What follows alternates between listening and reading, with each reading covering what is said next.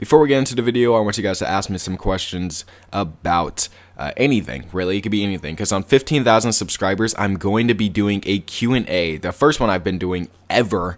So it's going to be a Q&A. You guys are going to be asking questions, I'm going to be answering them, and yeah, that's basically it. So enjoy the video, and don't forget to leave your comments in the comment section below. Hey guys, what's going on? It's Salvage here, and today we're talking about the new Batman game and why WB Montreal screwed up so bad.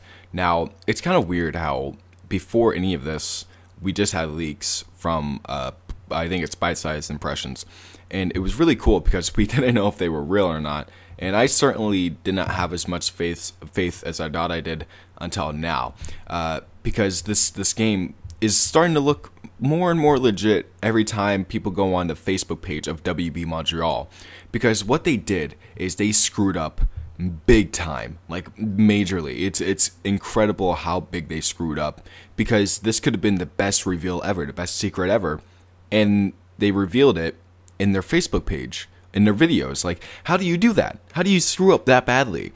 Now, I don't think the game's gonna be bad. I think the game's actually going to be pretty cool. I really hope it's not an Arkham game, but I'll get into that in a different video, because Slickmoth also had a different argument than me, but we're going to be getting into that in a different video. But they screwed up so badly to the point where I'm like, how did this happen? Like, how do you go from keeping a game secret for almost 3 years to just basically revealing not only the fact that you're making the game, but it's going to be a Batman game, and it's going to be set in the future? Like, how do you reveal those three all in the same time? Like, it's incredible how much information we have already from the information that we already got, because the leaks line up perfectly with, well, everything that we basically got from the WB Montreal page. The bike and Batman being a day-night cycle. Now, the day-night cycle is, my impressions from it was, if you're caged up underground, you're probably going to be caged up for more than a day, or at least throughout the night, and then you get,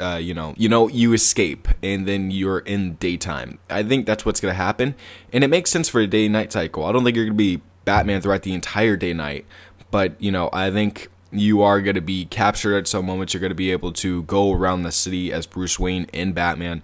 So, that was basically confirmed in the WB Montreal Facebook page and the leaks. So that means the Judge is going to be the main villain. Poison Ivy is going to be in here. Black Mask is going to be a woman. And if the leaks keep being right, there is going to be Suicide Squad game too. Like, how do you screw up that badly, where you basically revealed 2 games, and then you basically revealed the plot of the game that is going to be coming out? How do you do that? How? Now, I don't think that the leaks are fake. I do not, because when you look at the WB Montreal Facebook page and the videos that are on there, they line up perfectly with the leaks, and they really are not like any other game that we've ever seen before in the Arkham games. It's the wider street that really does it. There's a video that has a much wider street. It's incredible how wide this street is, and it's really crazy because, well, we've never seen anything like that. Not for the Batmobile, not for anything. So it makes sense for it to be a bike and have multiple cars going through it, right? Because it's going to be a civilized city. People are going to be driving around. So if there's going to be people driving down the road, Batman's obviously going to use his motorcycle, and he's going to, basically weave through all those traffic. So it makes sense. So that's why WB Montreal screwed up so badly. I really cannot fathom how bad this is, because it's really bad for WB Montreal. When they reveal the game, it's going to be awesome, right? Because we haven't seen the finished product, but it's not going to be a shocker. Unless they reveal something massive with the Batman game. We already know that the Batman game is going to be coming by 2017, because they've been working on the story since 2013. It's just a fact, guys. After Batman Arkham Origins, they were basically saying, oh, we're going to make 2 more AAA DC games, and this is where it is now. These are the 2, AAA DC games that they're making. It is Batman, it is Suicide Squad, and I think we could just basically confirm that now.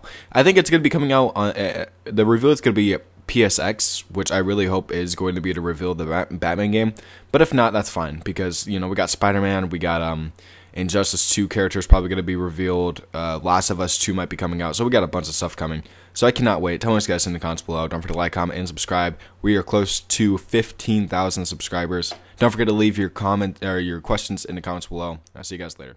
Peace out.